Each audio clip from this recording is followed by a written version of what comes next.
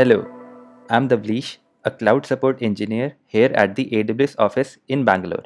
Today I'm going to show you how to resolve a missing EOF parsing exception in Amazon Athena.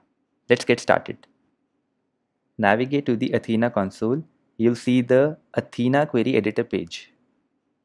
Run a show create table or MSCK repair table statement on a table within a database whose name contains a hyphen. You should see the error failed parse exception line 1 missing EOF at hyphen near keyword. Replace hyphens with underscores in the database name and run a create database statement to create the new database. On the left navigation pane, select your newly created database. Run a show create table statement to get the table DDL of the concerned table.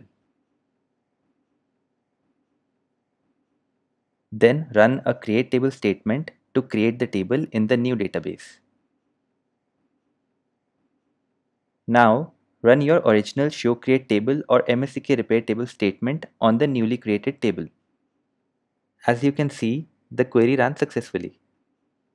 Thanks for watching and happy cloud computing from all of us here at AWS.